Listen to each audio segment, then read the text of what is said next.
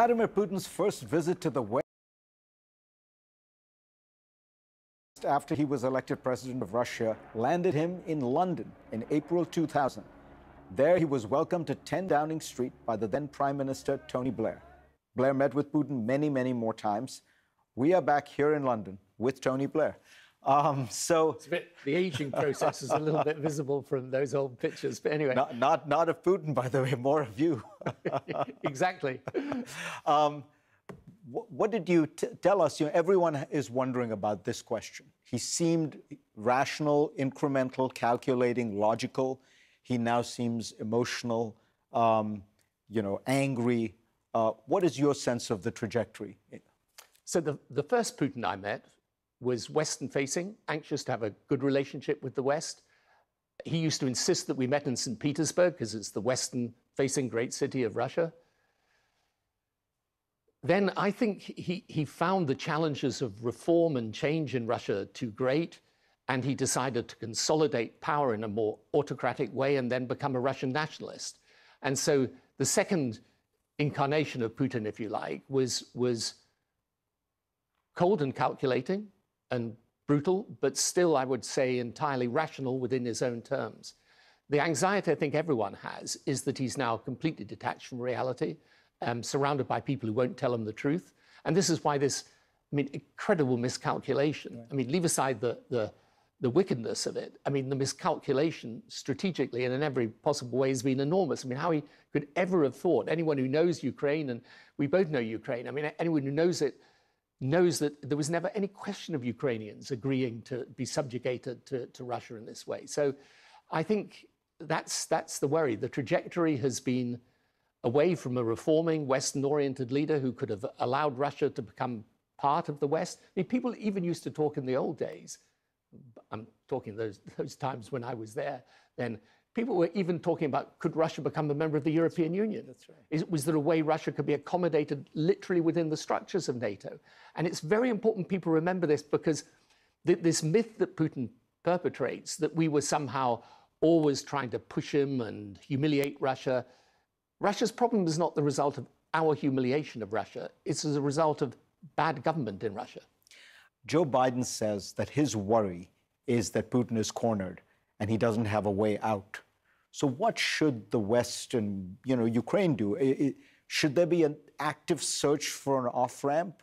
Or are you of the view, let's first make sure that Ukraine kind of prevails in this and not worry so much about giving Putin a face-saving way out? Okay, so I think we've got to be guided by the Ukrainians and their leadership, because their leadership has been incredibly impressive. I don't just mean President Zelensky, but the others as well. But it's been impressive not merely by the courage, but they've showed a real intelligence about how they've approached it. And I think in the first weeks of this conflict, before it became extraordinarily brutal, I think they would have taken a way out and offered that off-ramp. But I think their attitude now, because of the way that Putin is trying to take that whole southern corridor and block Odessa, really, from Ukraine, I think now the Ukrainians will believe they've done well militarily, much better than anyone expected. They're going to get more support from the West. I think they will have to choose much better than anyone expected. They're going to get more support from the West.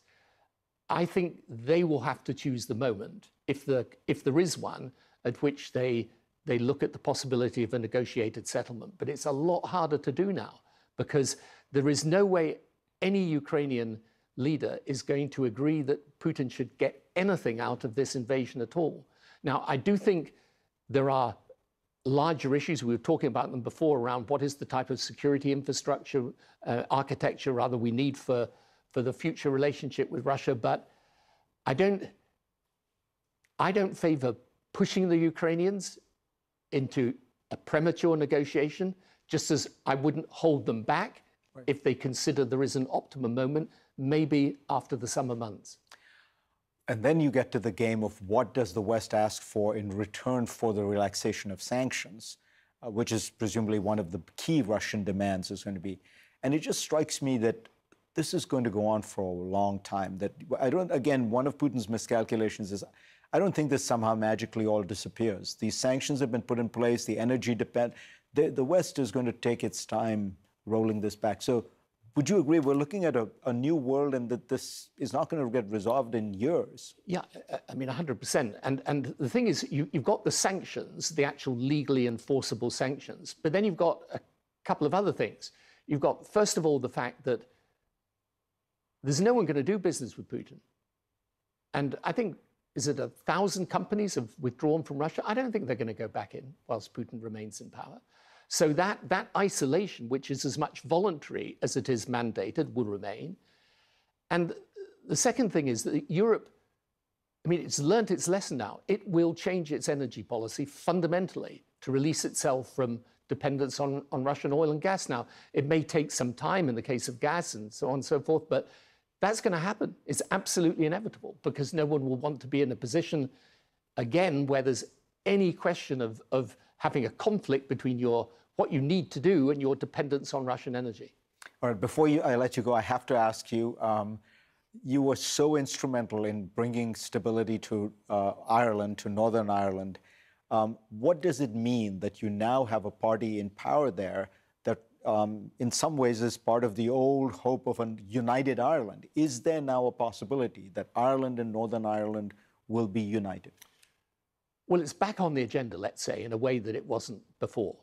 But the key immediate thing, because that's a whole longer term play, the key immediate thing is to get this dispute between the UK and the European Union resolved.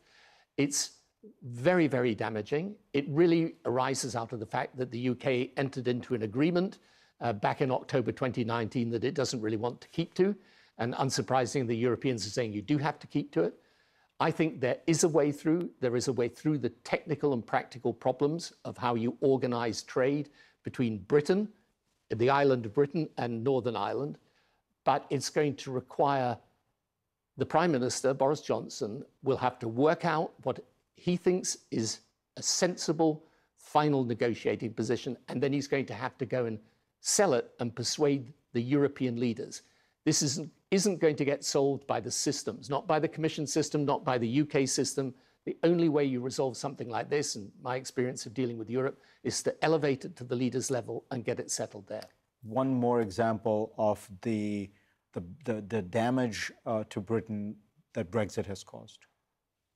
Well, you know, it was inevitable we would have this problem because the moment you take the whole of the UK out of the single market and customs union of Europe, where we've been for 4 decades, then the hard external border of the European Union is between the north of Ireland and the south of Ireland. So it was always going to be a problem. And, you know, look, it's happened, Brexit. Obviously, I disagree with it. We've got to make the best of it. But we need to resolve this because otherwise we will put the union of the United Kingdom at risk.